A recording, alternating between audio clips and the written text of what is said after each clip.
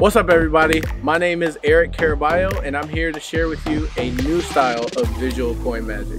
Welcome to Shade. What if I told you everything is invisible without light? Let me explain.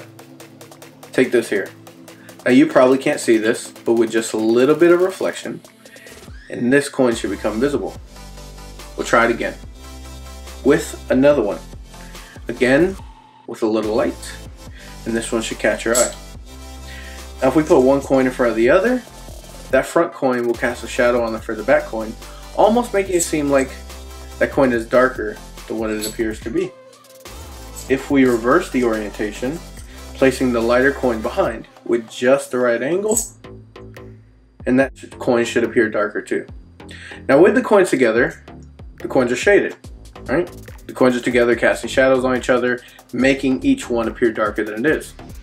But then, in theory, that would mean that if we separated the coins, we could bring them back into the light.